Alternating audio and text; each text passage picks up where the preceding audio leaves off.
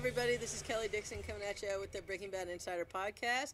We're here to discuss episode 409, which is called Bug, and it was written by Moira Walley-Beckett and Tom Schnauz, and directed by Terry McDonough.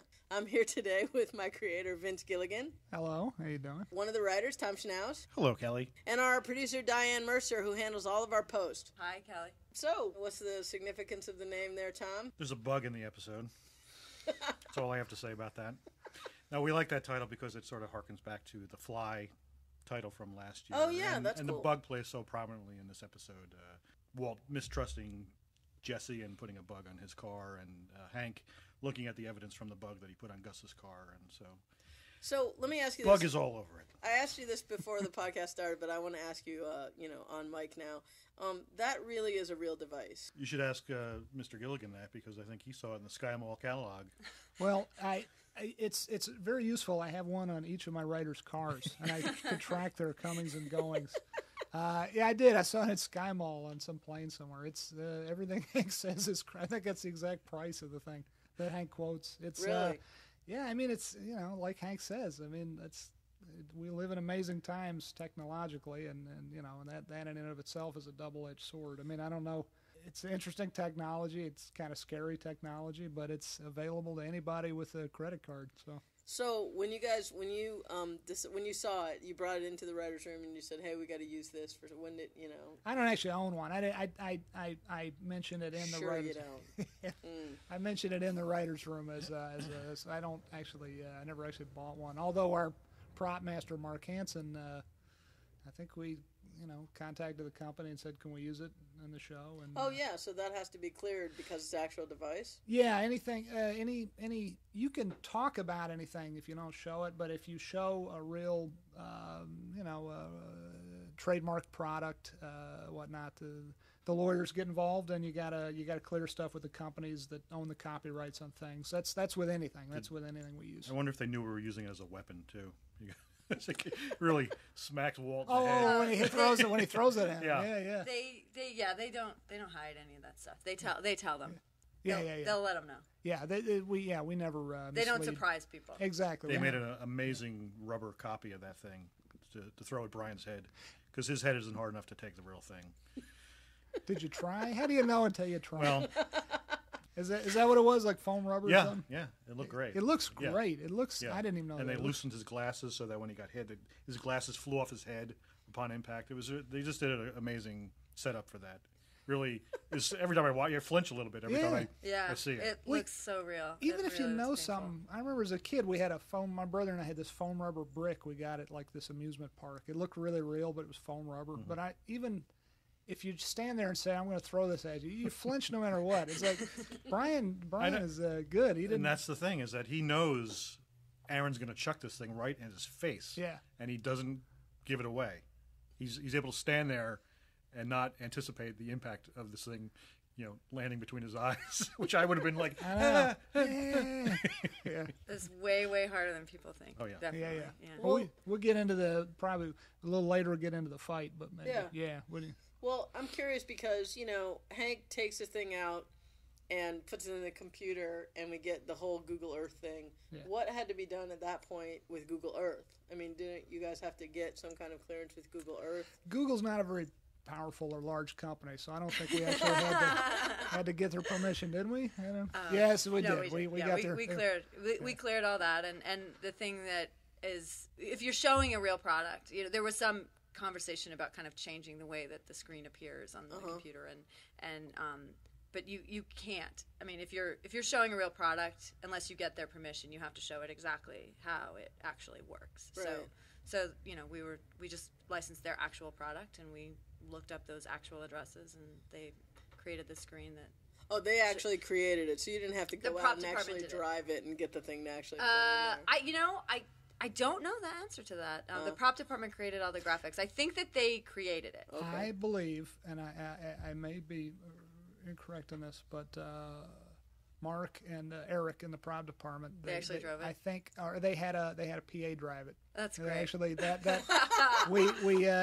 that is pretty nuts on accurate as far as the mileage and the mileage and the way the device works and the actual A point and B points. Yeah. Seriously. Yeah, and it tells you how fast they're driving too. Like it says, like he's going Like I say, I mean, it's Wow. you got to hats off to the technology. We live in amazing times, but it's like, do you want that used against you? I don't know. It's scary. I don't know. We live in amazing times. Well, for good or bad. So. Diane, let me ask you, because you're here and you have to do a lot of this kind of stuff. It starts out where Hank. Well, it actually starts out with a flashback. We'll get into that a little bit later. But we start out where Hank is in the car with Walt, and they're going to get the thing off of Gus's car, and Hank starts singing the "Eye of the Tiger." Am I gonna have to pay for it? Yeah, don't sing it. Don't sing it.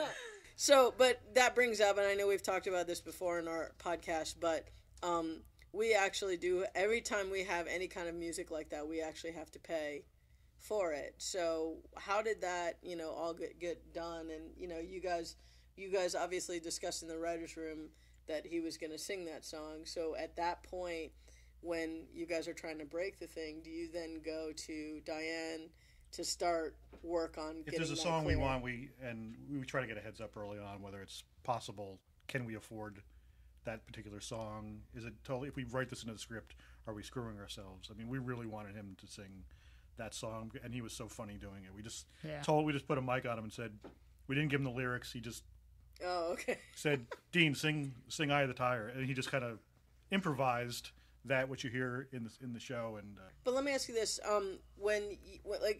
just briefly go through what we actually have to do to clear some music like that, because it's like I didn't even realize until a few years ago that like a lot of people have to get paid, like the publisher of the song and the band. Like if we had the real band sing it, then that would be one cost, and then if Dean sings it, is it less money? If Dean sings it, it is actually. I mean, there's two basically pieces to music clearance, and you have to pay the person who wrote the song, and then you have to pay the person who performs the song.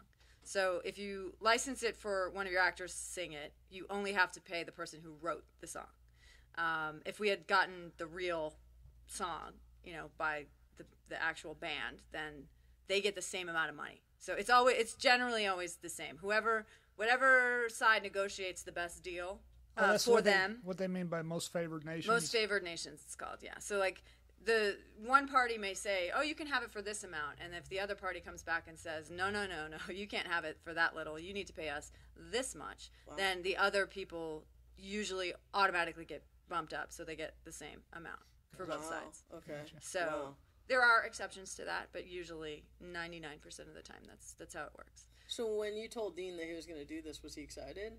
No, I don't think so. I don't think he had any real I mean, he just kind of went with it. And once he started singing it, it was pretty funny. He did a great job. Anyway. He's great. Yeah, we just liquored him up and said, "Sing, you bastard." Hey, you know what? I just want to deviate for a second and ask you a question. It's been I've read this question a couple of times on different blogs, and I'm curious about the answer myself. It goes back to a couple of episodes, but what is the significance? Is there any significance of that mountain painting that was in the doctor's office from the pilot that is now hanging in Walt's condo? Oh, is there any, or people notice it? Oh, yeah, that's cool. People are noticing that. Yeah, no, you know what? We had a different production designer on the pilot in the first couple seasons, a wonderful guy named Rob Wilson King. And on the pilot, we had that doctor's office, that oncologist office, in which Walt gets that terrible news in the first 20 minutes of the pilot that he's got lung cancer. And that was that whole set was actually someone's living room, on a cul-de-sac, 2 doors over. I mean, literally, you could have thrown a pack of gum from one house to the other, to 2 doors from the house in which we had the scene where Crazy 8 was training his dog to chew apart the dummy. I miss Bubba. So we were on this. So we try to keep the movements to a minimum. So we shot on the same day the scene with Crazy 8 training his dog, and Jesse getting waylaid by Crazy 8 and Emilio. And then we went, after lunch, we went over and did the scene with Walt finding out he's got cancer in the living room of these very nice folks who let us use their house. In that situation, our production designer, Rob, had to turn a person's living room into a doctor's office, and he had to do it for very little money and in very little time. And one of the things he did was he found this painting. It's actually quite a nice painting and an expensive one, and he rented it for use in that scene. All this long-winded story, but basically this was a bit of set dressing that he found, and he showed it to me when he initially dressed the set and said, what do you think of all this? But I loved that painting, and I loved using it. It's a painting of the Sandia Mountains, which of course is a major fixture anytime you're looking east in Albuquerque. You see the Sandia Mountains, very pretty. Because it was specifically written into 306 last year. It was scripted that painting is on the wall. You bought the painting? No, I think we're still renting it. Oh, so it doesn't. It's not really in your condo. It's definitely not in my condo. It's still set dressing. Oh, I actually thought it was in there. Yeah, it may be a less than satisfying answer. I hope it's not. But the God's honest truth of it is sometimes you just do things because your gut tells you they're interesting. There's no deeper reason, perhaps, for that. It just seemed like an interesting callback or shout out to back to the pilot, an echo back to the pilot. I don't think there's a logical reason for it. It just sometimes your gut tells you to do it. I actually really thought that it was yours, and no, I don't own that painting. That it was in your house. No, we had to rent it again from the I had owner. no idea. Yeah. Well, I wanted to talk to Diane a little bit about, there's a lot of stuff going on in this one as far as like the chicken ranch, and I know we've talked before in the podcast before that we were working around the chicken ranch being demolished. Oh man, yeah. Oh, and so now when I was watching the episode, I noticed that there's less buildings, and you're kind of having to shoot even around less to. What was that like, Tom? You were out there, and Diane. They had not started tearing it down yet when we shot this one. Really? It was the last. We booked this production day on the last possible day. Like they had started, I think, tearing the some of the outer metal off of some of the buildings and stuff. Oh, okay. And so, but they hadn't torn everything down. And I think Stu and Michelle and our producers in Albuquerque managed to work some magic and negotiate with the property owners that they would hold off on demolition until we could get there and shoot this particular day. And this was day one, right? That's right. Yeah, day one of the episode. And then I think we shot, and the next day they started demolishing everything. Because we go back to the chicken ranch later in the season, but those are shots that Michelle and Nelson Craig Stu got. And Nelson got those, right. Stu Lyons, our producer, and Nelson Craig, DP, who shot 405 and 406. Yeah. They literally took a film camera, ran out and just got footage of these poultry buildings before they actually got bulldozed. And we didn't even know at that time what we might need it for, because these guys were still mid-season breaking, and they ran out there with two cameras or. I think a video camera. They did give him a film camera. They had a film camera and possibly a video camera, and they just ran around and they shot every angle they possibly could get, trying to think of what could possibly be needed if we have to rebuild this with visual effects later on, if we need any plates out the window, or if we need references to do a digital set or anything like that. Yeah. Wow. So, and we did use the footage in they saved our bacon. Yeah, so they really did. So it really, it kind of just shows that you guys don't always know what's going to happen. I mean, we've talked about it before where, people think that everything is all planned out, and it really is not. Things happen, and you just kind of have to adjust, and you get these... you get notices, and you say, "Oh, geez, that's going to affect us," and then you dispatch people to go and. Well, you guys talked at one point, I'm sure, on another podcast about Jesse's house. Yeah, we've talked about Jesse's house. Same kind of thing. That kind of thing happens all the time. Saul's. Well, Tuco. We lost Saul's. Tuco. I mean, we're talking about locations, but actors too. Yeah. Raymond Cruz, who played Tuco. I think our original plan was for Tuco to be the bad guy throughout season 2, but he was unavailable to us. His agent said, "Well, sorry, but he's doing the closer, and we can get you in for 2 more days of shooting, and then basically on the weekend. We had to shoot. Did we shoot on a weekend? At least one of those days it was on a weekend. Yeah, I think. Yeah. He flew in on a Sunday or something to do the stuff for episode 201. Yeah, which was very nice of him. He's a great guy, and we enjoyed he's great. working with him. But it's like the character said in last week's episode, the old saying, "Men plan and God laughs." I mean, you can we do our best to figure this stuff out as in as great a detail as possible, as early as possible, and then the rug gets pulled out from under you. But then hopefully better things happen from there. I mean, I don't know. Am I overstating it here to say that if Tuco had stayed on as a bad guy, maybe Gus Fring would have never existed? Probably not. Yeah. So I wasn't here in season 2, but I'm just that's right. As a viewer, I'm just and knowing how the show is put together, probably not. Yeah. Wow. I mean, not to make it sound like we're just making it up as we go along. We're doing our best to.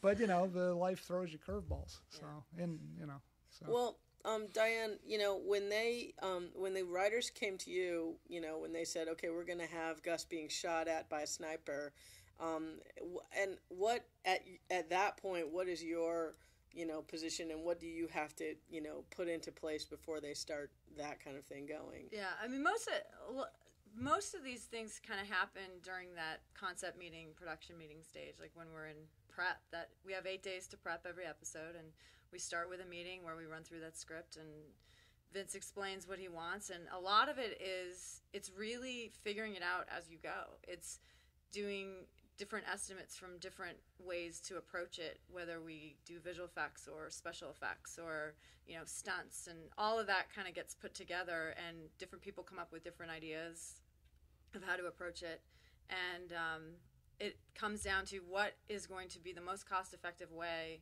to get us the shot that we want. And for this, all the stuff with the shootout at the chicken ranch is, it was done with the intention of being 100% practical. Yeah. We had a few misfires. But there's pun intended. Oh. Pun. So we just, from a post perspective, we look at it like, okay, great, you guys are gonna do this with squibs and special effects and stunts and whatever you guys do, your magic, out there in Albuquerque. And then when the footage comes back to us and we start putting it together, sometimes you discover that there are timing problems with squibs not going off maybe necessarily exactly where you want them to be, or things not being clean enough, or stuff not being scary enough. And that's where we come in. So in this particular episode, that moment where one of Gus's guys gets shot right in front of Jesse, they had a practical rig that shot the blood onto the truck, but it was very large, and because they wanted a really big hit, right? They wanted a big, bloody, shocking, white on the white truck, right. Big red, brain matter, everything. Yeah. Right? And what did it look like?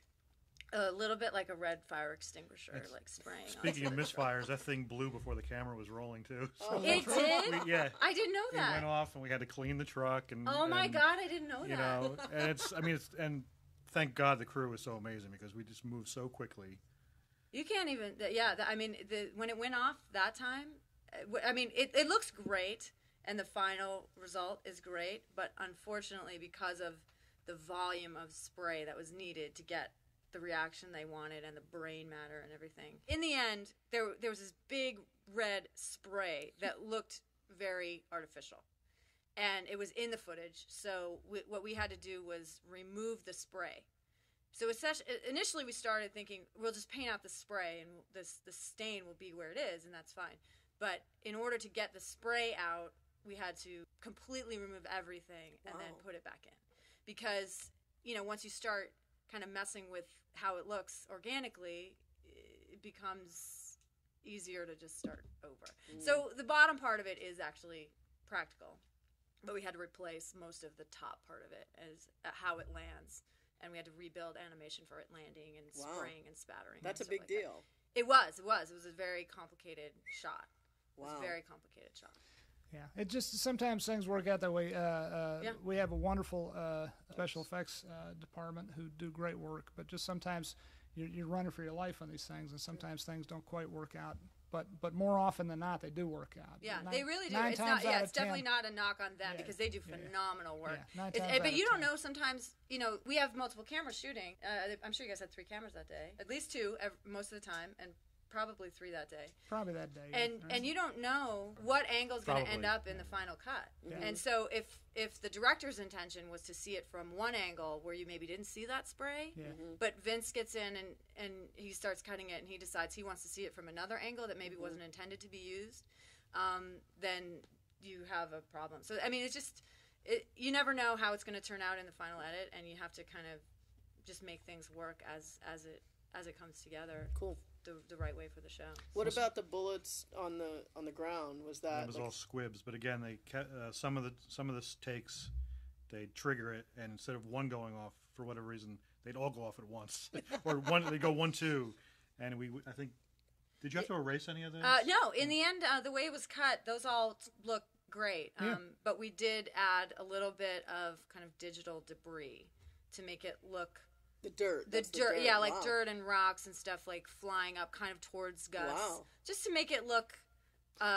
stuff that our special effects guys could have added in themselves in reality, except that you could. I mean, they could make it happen, except you don't want rocks and debris. Rocks well, you don't want rocks and debris Giancarlo. flying into it. Yeah, you don't want stuff flying into the actor's face. So there's certain things that you can that we often augment digitally that we could certainly do practically, but at a risk to the actors, which we would never do. So, and that's kind of where because we can make it look much more dangerous and scary with no damage to anyone, Right. So that's kind of where. But having said that, I mean, I don't think digital stuff. It's amazing technology, but I don't think it's going to replace on set special effects anytime soon. No. And we're lucky to have such a great and I think crew. that's a reason why our stuff turns out so great is because we try to do as much as we possibly can practically. Yeah, that's and true. then we just do little cleanup work on our end, and sometimes it's super easy, and sometimes it's stuff that you don't plan for. But I mean, those special effects guys do such phenomenal work, and then we just take it to that next level. It's a team effort all around. Great folks all around. Speaking of great folks, we got to talk about Terry McDonough, who directed this episode. Directed the hell out of it. He is British.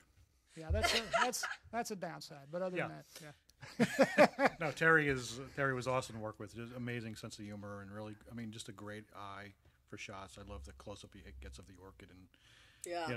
With Skylar out of focus. That's a good one. And the cactus. And the way that he the cactus of the car driving. I like how he plays with focus. That red thing above Gus, I don't even know what it is. There's that's the lamp, the hanging red lamp. thing. Yeah, I love that angle. That's really cool. He's got a great eye. He used to be a camera operator, and this is his third episode he's directed for us. He did Better Call Saul. He did Better Call Saul. He introduced the character of Bit by Dead Bee, right? Yeah, Bit by Dead Bee, which was when Walt spends most of the episode in the hospital after his so-called quote-unquote fugue state. His nudism. In the market. That's right. Terry directed him naked in that supermarket. Yeah, Terry's a good guy. He's a very sweet guy, very talented. Cool.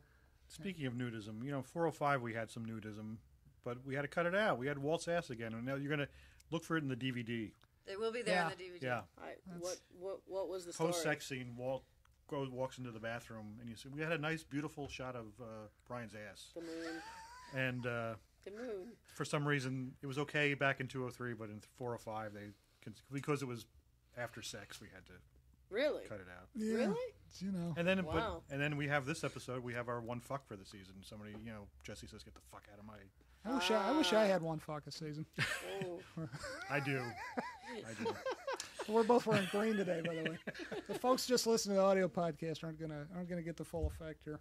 Like the Bobbsey twins. You know what, Vince? I asked you this about a week ago. We were working on editing one of the shows, and I asked you this, and I wanted to ask you anyway on the podcast. It's become sort of a symbolic thing that's happened here, but I don't think it was intentional. But I'd like you to talk a little bit about it. It's basically now you've got a big chess game going on this season. You've basically got two kings, and they're actually white and black kings. In fact, one of them's name is White. I mean, how was that? I know that you said before that wasn't intentional, but it's become kind of interesting. I mean, what do you? Has that ever come up in the writer's room at all, or have you ever given any thought about the fact that now you have, a white king and a black king, literally? No, I mean, when we speak of black and white, I wouldn't say that was a purposeful decision, because the truth is when we were coming up with the character of Gustavo Fring, it was we didn't even have in mind any particular race. Giancarlo Esposito was absolutely hands down the best actor for the role and just crushed it in his audition. But I think the chess analogy is very appropriate, because this is a real chess match that's been going on this whole season between these two. We've always talked about Gus being a grandmaster chess player and Walt trying to match him move for move, or just trying to anticipate anything that Gus does. And I don't think we've ever talked about Gus's race, except the only time it ever came up was when we were trying to decide where Gus was from, and we landed on Chile. And I guess the population of Chile is there aren't many black people in Chile, so that I'm sure there's some. Yeah, but there's enough there that you could believe that. Yeah. It was the only time a race ever came up in discussion about Gus, because where he was from might have mattered. But. You once mentioned that you think it's like a Spassky Fischer kind of thing. Yeah, I mean, to me, this is the big famous 1972 chess match in Iceland between Boris Spassky and Bobby Fischer, and you know. Except this season, it's Walt is the crazy Bobby Fischer. Yeah. Yes. Actually, yeah. Except for the fact he's got the Bobby Fischer crazy down pat, but other than that, he's more Spassky in this match. It would seem like so far. Yeah. You know, Tom, I was going to ask you, just from the writer's aspect, how do scripts get assigned to you guys? It pretty much has gone in order of when a writer has joined the show, I feel like. I mean, Vince could speak to this better than I can, because he pretty much makes the decisions about who writes when. But also what everybody eats and wears. Yeah. Yes. Yeah. So I came on in season 3, so I was at the end of the rotation, and then when Jenny Hutchison moved up from script coordinator to writer, she came after me in the order. And then this year, because Peter Gould was directing, we wanted more time with him in the room to help us break things. So because he was going to direct, he just got moved to the end of the rotation. So we pretty much have gone in order with just this, Peter sort of being shuffled a little bit in the deck. It's kind of like a repeating batting order in baseball, and it's based kind of like Tom said on seniority. So yeah. So how does the notes process go then? Like when you write a script, does everybody weigh in after you write it? Not on this show. I mean, I've been on other shows where we sort of everyone sits around and tears the script apart, or adds, especially on a comedy show, everybody has a funny line they want to put in, and things are debated. Vince pretty much takes over the revisions on the script. He'll go through the script and do a one-on-one with the writers and figure out what we want to change. Yeah, he'll really make it difficult. No, it's. Does he have a red pencil and says F? 20% funnier. He'll write. 20% funnier. What about when you write, Vince? Does everybody get to weigh in or no? Or hell no. Yes, everybody. Yes, everybody. You know what? I confess at a certain point to not seeking out folks' opinions probably as actively as I should. But Tom, for instance, is very good about doing it without being asked. I'll speak for myself, but I'll cast a broader net here. I think it's a bit of a stereotype, an earned stereotype, that writers don't love notes, and it is also a stereotype that writers will say, I want every note you got. Give it all to me. Be brutally honest. And the more someone says be brutally honest, the less they want you to be brutally honest. That's just human nature. But notes are like medicine. It doesn't necessarily taste good going down, but it helps, and it makes your script healthier for it. And so I probably don't actively, because sometimes it's a matter of just running out of time, and also sometimes it's because I get lazy and I if I don't have to get notes, I probably do not pursue them as actively as I could, but it is helpful when Tom or any of the other writers say, a good note, instantly, yeah, I should do that. Yeah, what's different about this show than other shows, too, is I feel like more on this show, we talk about every single detail, so that the notes aren't ever that painful, because it's usually just dialogue tweaks or making things clearer. Yeah, that's true. And, everything is in the cards that are up on the board here. So, the scripts generally match, there's no big surprises when Vince gets a script. There's nothing that he looks at and says, what the hell happened? Usually, I hope not. Just get mad when they don't wear the clothes I told them to wear. Well, what happens, though? What happens, if you have a scene in one of your scripts? What happens when you have a scene in one of your scripts that it doesn't, like, you don't have that much Just to get back to the clothes, I acted in his student film, and he made me wear a clown outfit the night before we shot. Even though he's supposed to be a businessman, it was weird. Anyway, that's how, even back in college, And by the Vince way, was like that. what the hell are you ripping me off? I don't know. I Ripping off woke my up this look? morning and put this green on. And Yeah. then, anyway, I'm sorry. But no, I was going to ask if you have, like, something in your script that you may not be as familiar with. Like, I don't know who brought up the IRS audit, but how did that come about? Did you have extra help? Yeah, well, I mean, for the research on that, just to get it right, I sort of wrote a scene, what I thought it would be. I did a little IRS research based on myself, and then Gordon hooked me up with his mom. Gordon Gordon. Smith? Sounds so wrong. Yeah, it does sound wrong. In all the right ways, my Hot friend. Mom. Gordon is Vince's assistant. Gordon Vince's Smith, assistant? my excellent assistant. We got some outside research help about how an audit would happen, and His- it worked out Wow. great. His mom back in Michigan. Your mom is an attorney who represents folks who have tax issues. When the plot line came through, Tom asked me, or I offered that my mom is a tax attorney, and I actually did the bit that we did with Saul, like the put $1 in my pocket. I sent my mom $1, and she took it super seriously, and she kept everything. Did she wouldn't give tell, you a receipt? Or No, but I mean, like, she would not tell my dad anything about what she was talking about or anything like that. She's like, no, I'm giving this advice on Did the. she on the report that storyline. dollar to the IRS? I don't know. She might have to now. Your mom's a wonderful She'll lady. write who's it off, very- I think, probably as pro bono work. Well, But it was a big, huge help. Because, but yeah, so she because did I had the- written it one way, and then she said, it makes a lot more sense the way it actually ended up in the show. So she was crucial in getting that, realistic. Yeah. cool. She's a wonderful lady, and she helped out a lot. Yeah. And thank you for your mom. And I'm sorry I made the joke about. about hooking up with my mom. Yeah. No, it's Actually, he started it. it's true. But she was very, I'm not very sorry. helpful. You're nuts. I know.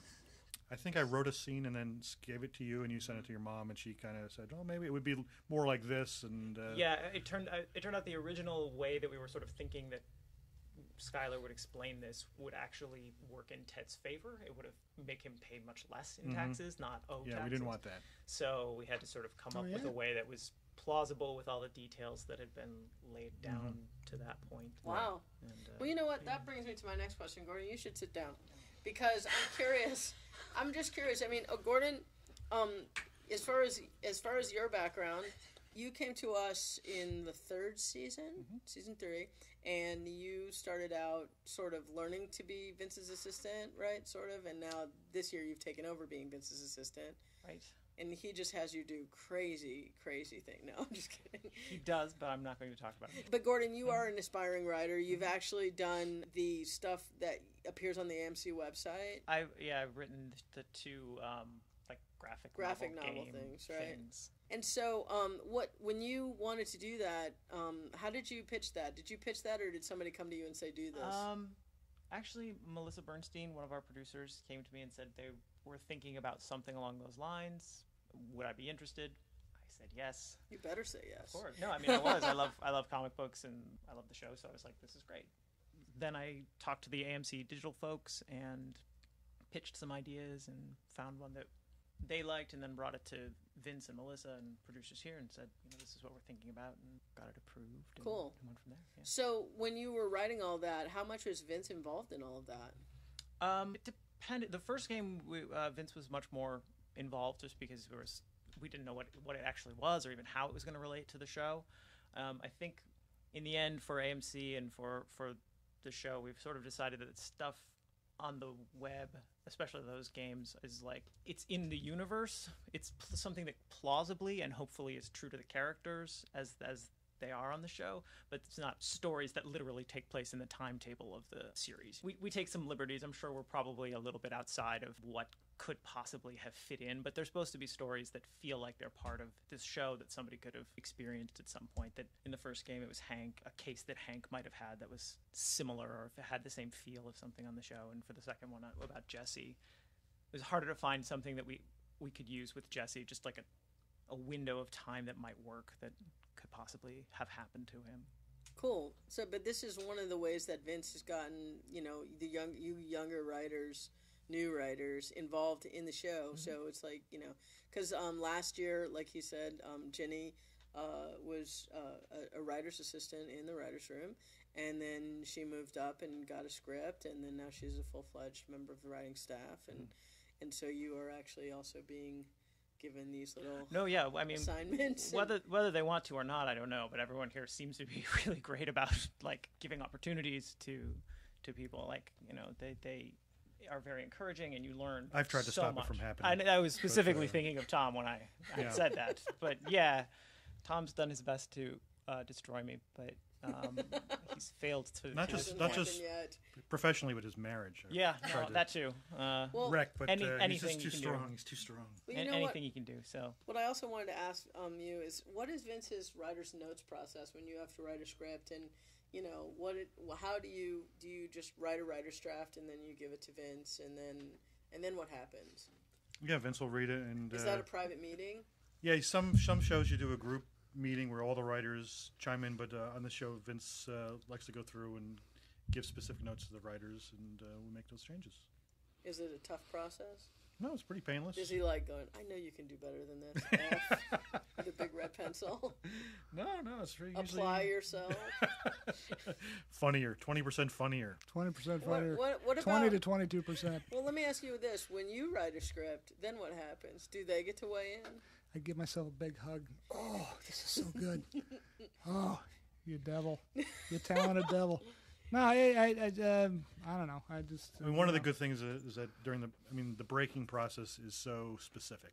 We talk about everything, and we know everything that's supposed to happen. So usually when you veer off course, it has something to do with, there's usually some dialogue changes, but the structure of the script doesn't often change, I don't think. Sometimes you read it and you get a sense, this didn't work like the way we thought it would. But yeah, very rarely. We've been very fortunate. We spend a hell of a lot of time.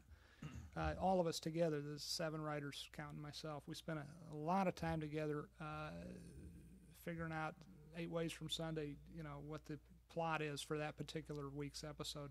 So all that time pays dividends because you've been on other shows that I haven't been on, and I've been on pretty much every show you've been on. You've been on more shows than I have, actually, but I think we've both had experiences in other shows where you get to the point that the script is written and then everyone sort of agrees, oh man, this one is kind of messed up. Mm-hmm. This one's structurally kind of screwy, and we got to go back to square one. We've never had to, like you just said, I don't think we've ever had to do that on this show. We've had maybe one scene in an episode that was a little hinky. Structurally, I don't mean how good the writing was. Mm-hmm. I mean structurally, we realized later this doesn't quite get us to where we need to go, but fortunately for us, we've never had to even come close to throwing out a whole script, which does happen sometimes on TV shows. No, that does happen. Yeah. Wow. Hey, let's talk about how great Anna Gunn is in that IRS scene. She's very funny. That's one of the funny scenes we've ever done, I think. I love that scene. When you wrote it, did you I guess put the script out? Did you get any phone calls from her or anything? Or I didn't get ahead, but on the day I knew she was happy. Actually, we shot another scene a day earlier, and I think she was talking about. I remember her talking about looking forward to doing that scene. So I thought it was really funny. I really enjoyed it. It's one of my favorite scenes of the season. she is so good in that scene. She's like the Quicken. When I put it into the Quicken. The Quicken. Do you have the Quicken? It is the best. It is the best. I love the way she does that. She has a very funny delivery. Yeah, she did. She did it multiple times, and each time she had a little something different each take, and it was really it was just a lot of fun to watch her. And the actor who plays Special Agent Rob Brownstein, who did a great job. He is such a great foil to her in that scene. He's such a great straight man. You and Moira wrote a great script. This is a really good one. And Chris Cousins, who plays Ted. It's a great scene. Back, Ted Beneke. Yeah. I love his expressions.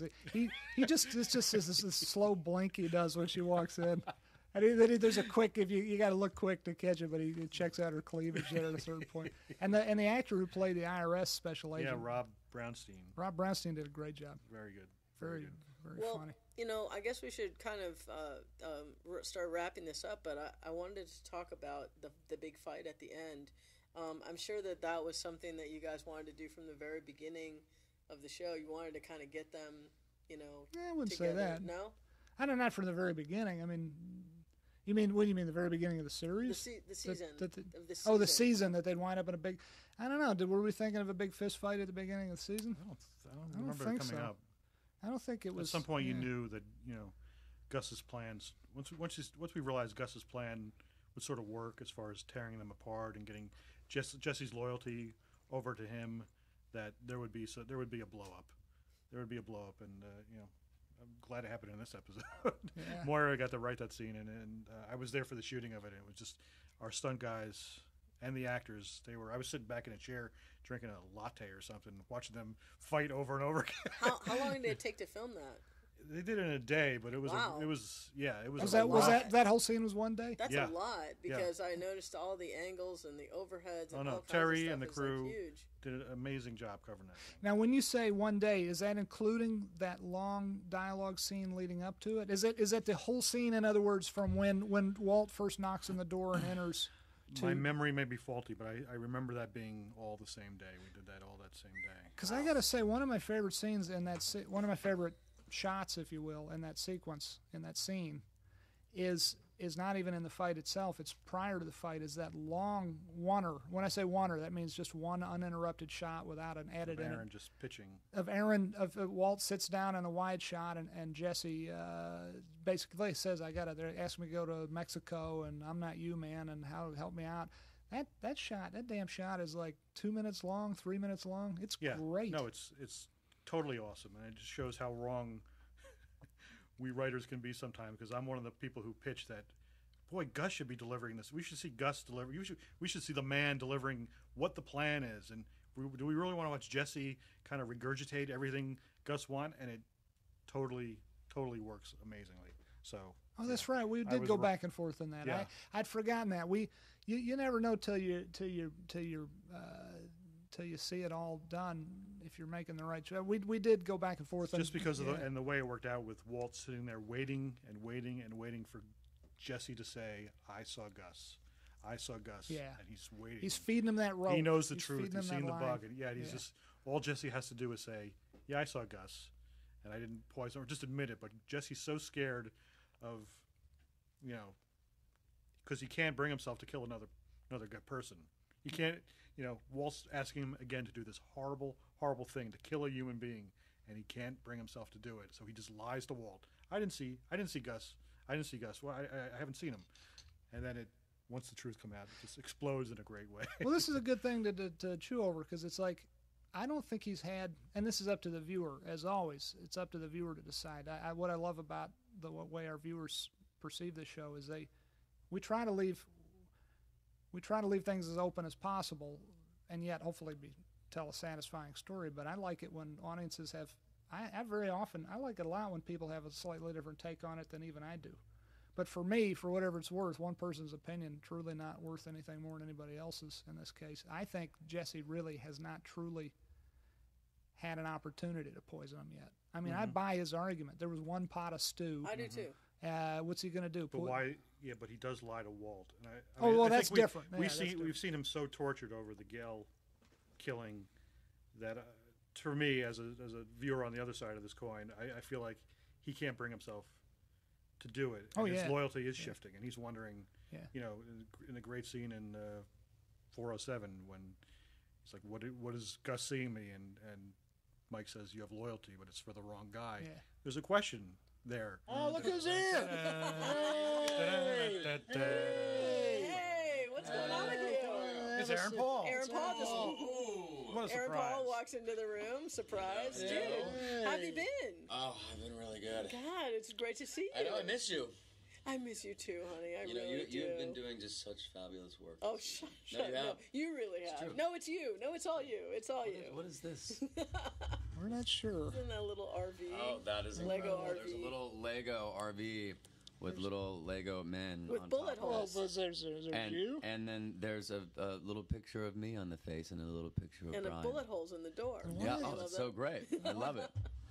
Hey, Aaron, I'm so glad you're here because, the one thing I wanted to bring up about this episode was this big, gigantic fight, you know, this is the first time. I think this is the first time that you don't get beat up, but Walt gets beat up. That's right.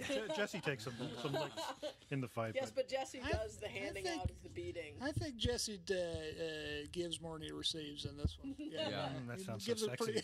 gives a pretty good accounting of himself. Yeah, I mean, Jesse does. He does get a bit of somewhat of a beating. I mean, he gets thrown around, but we had a lot of fun, Brian and I, with that scene. Did you guys rehearse that? Oh yeah. Yeah. No, we actually rehearsed that quite a bit. And we shot it quite a bit. I mean, we shot the hell out of that. And you guys have stuntmen, In big, long takes. And Yeah, no, we did have stuntmen. Like, I mean, the shots that you see of Jesse like flipping over and landing on his face, pretty much, was not me. Thank God, because he got destroyed. I feel so. I forget his. I'm sorry. It's not Nick, because Nick is normally my stunt guy, but it was this. He was incredible. Anyways, he was new to the show. Yeah, he was new to the He show. did a great job because it is really it's that wide shot. You pop wide, and Walt throws Jesse, just slams him right on the floor. And the stunt guys are just really amazing what they do. But he did. So did he get hurt doing that? No, he was good. I mean, good. he acted like he was fine. But they really, and then the shot where, you know, actually I haven't seen the fight. I haven't seen this episode yet, so I'm assuming this take is in great. there. Yeah, the shot where Jesse gets slammed into the shelves. Mm-hmm. And they all break. I definitely was getting slammed into those shelves, but there was a couple takes where the stunt guys were just like killing each other, and I felt like Brian and I were killing it after each take. You guys were exhausted, and then Terry McDonough, the director, would say, "All right, let's do another one." Yeah, all right, let's. Okay, well, put up those shelves, super glue them back together, and let's do another one. Have some fun with this one. So wait, you guys, did you do this? How many days did this take, you guys? We did it in one day. The fight was a day, and then the scene where you're pitching to Walt, plan to go to Mexico, was a day earlier. Right. So that was not all in one day. No. The fight was definitely a day on its own. The fight. That was the only thing. The fight and the teaser was on one day. There was just the blood dripping on the glasses and the close up of the shoes. Yeah. Gotcha. Yeah. And then But after each take, Brian and I, because it was exhausting just to watch we would look at each other and just laugh because it's fun. You know, it's so much fun. And just for the viewers at home, if you just do the Star Trek fight theme when you're watching it just elevates the whole scene. Wait, that song's on the show? No, you have to do it on your own. If you're going to get the rights to it. It's sort of like, you know, watching The Wizard of Oz and putting on Dark Side of the Moon. Dark Side of the Moon. It's kind of like that. Yeah. It's exactly like that. A little better, but... Pretty much exactly. Yeah. Oh, wow. No. Well, I hate to break this up, but unfortunately, Aaron, it's so good for you. Can you join us? Can you stay for the next one? Yeah. Okay, absolutely. cool. Yeah. Okay, so I hate to do this, but we should wrap this up and, you know. I have more to say. You always have more to Stop stifling Tom. Thank you so much, Tom, Thank you, Diane, You Gordon, beautiful man, you. Aaron, and as always, Vince. Thank you so much. Thank you, Kelly. You did a great job as always. Thanks a lot. Hey, everybody. Thanks a lot, and we'll see you next week. Let's go break bad. All right.